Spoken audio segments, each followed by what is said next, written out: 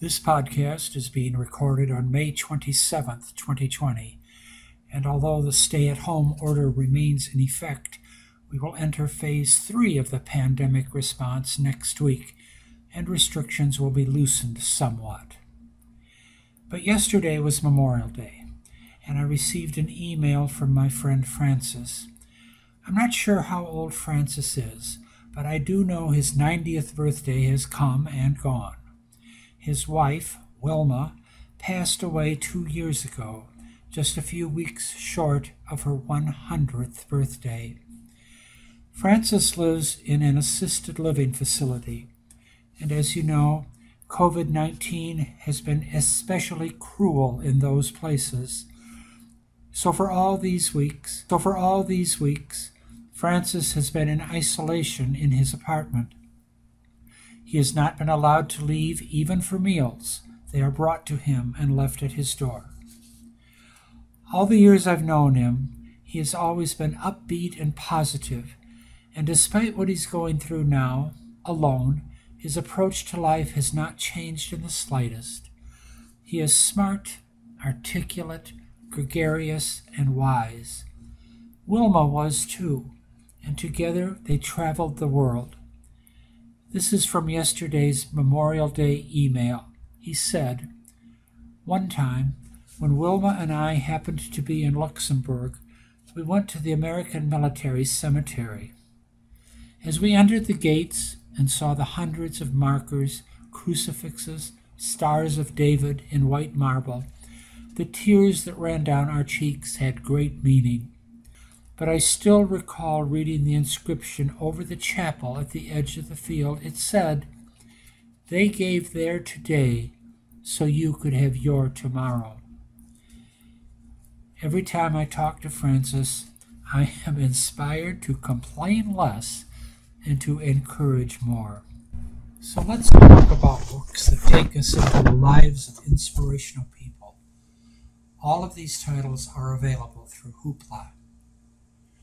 Abraham Lincoln has provided inspiration through the ages, and so it is in a remarkable book, Every Drop of Blood, the momentous second inauguration of Abraham Lincoln by Edward Acorn.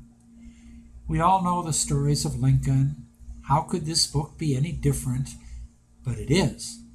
Sometimes history books can be a bit dry, but this one is compelling and richly detailed, as it covers not so much the inauguration itself, but rather the 24 hours of the day before and the day after the inauguration. It weaves together the characters and events of those days, all based on meticulous research and told in minute detail. Lincoln's inaugural address is considered one of the greatest in American history. In just 701 words, Lincoln argued that both sides in the Civil War were wrong. Read this book, then join us in the fall to discuss it in the History Pages book discussion group at the library. Another inspiring story is told in The Waiting by Kathy LeGros. In 1928, 16-year-old Minka was on a picnic in the woods when she was assaulted and raped. As a result, this innocent farm girl who still thought the stork brought babies was pregnant. This is a true story told by Minka's granddaughter. The baby was put up for adoption, and this is the story of the baby and the mother, separated for almost 80 years. It tells of the lives they led and the circumstances that finally brought them back together. This is a stunning, inspirational story of forgiveness, faithfulness, and persistent hope. My mother was a nurse during the Great Depression, and she had so many stories to tell. I think all nurses have a wealth of stories to tell. If you enjoyed the James Herriot stories or the Call the Midwife series on PBS, you are sure to enjoy Call the of a Country Nurse on a Scottish Isle by Mary MacLeod. Nurses have unique experiences, and their stories amuse or shock or, most often, inspire. They experience great joy, indescribable pain, heartbreak, and hope, often on a daily basis. So it is with the stories told in Call the Nurse, Experiences of a Nurse in Rural Scotland. The book is charming as it tells tales of joy, trouble, drama, and comedy. It's a quick read and a great diversion for these long days. The Kennedys are the focus of the next book, which is called Rosemary, The Hidden Kennedy Daughter by Kate Clifford Larson. Joe and Rose Kennedy's strikingly beautiful daughter, Rosemary, of schools, was presented as a debutante to the Queen of England and traveled the world with her high-spirited sisters. Yet Rosemary was intellectually disabled. That was a secret, fiercely guarded by her powerful and glamorous family. In Rosemary, Kate Clifford Larson uses newly uncovered sources to bring Rosemary Kennedy's story to light. Young Rosemary comes alive as a sweet, lively girl, adored by her siblings.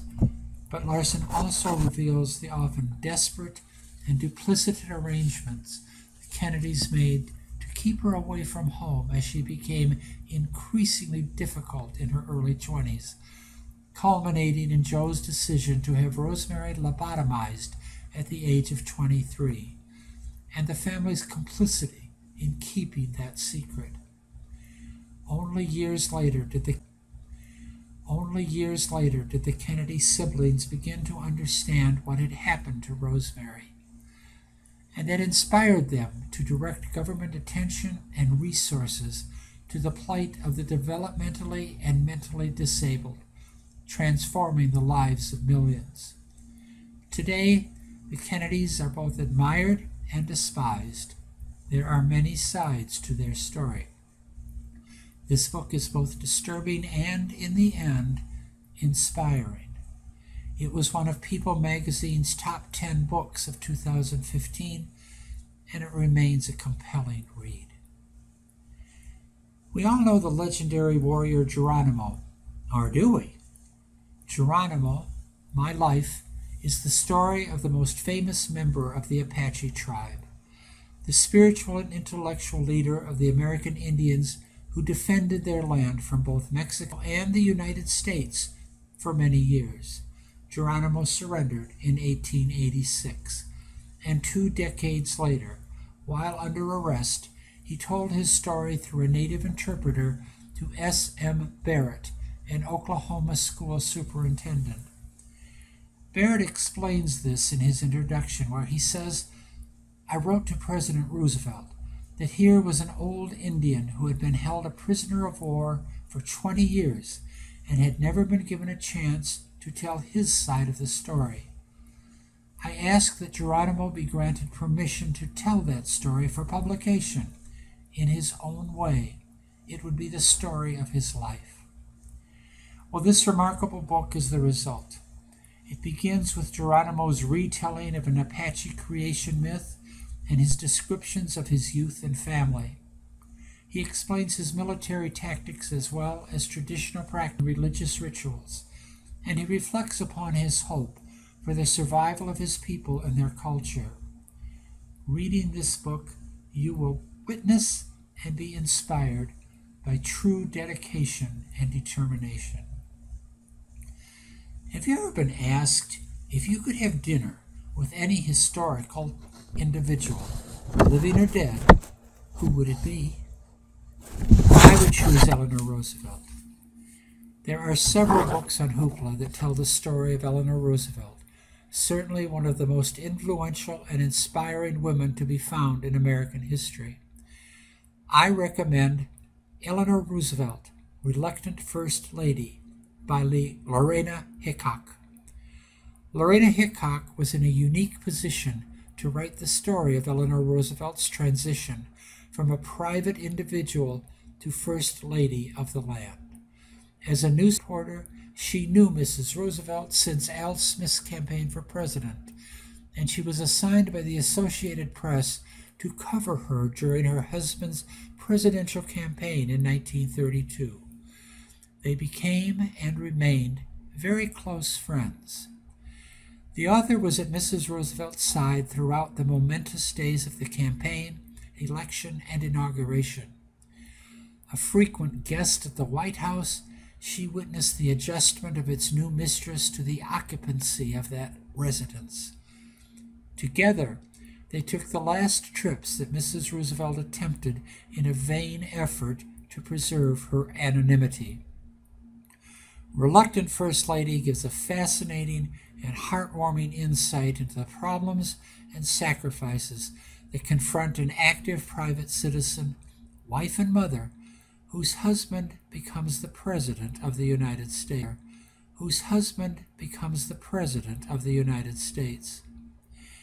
Many books have been published about Eleanor and Franklin Roosevelt, and it is likely there are many more yet to come. But this is a relatively short introduction to a fascinating woman, an inspiration to all who come to know her. I spoke earlier of my friends Frances and Wilma.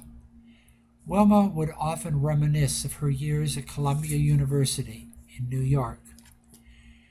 She never failed to mention, when she spoke of those years, that Eleanor Roosevelt was largely responsible for her, a farm girl from Illinois, to find the funding and the courage to go to New York and earn her master's degree in business administration. Wilma so admired Eleanor Roosevelt, and I wonder if now, somehow, somewhere, Wilma and Eleanor have met. They would so inspire each other. Stay safe. Thanks for listening.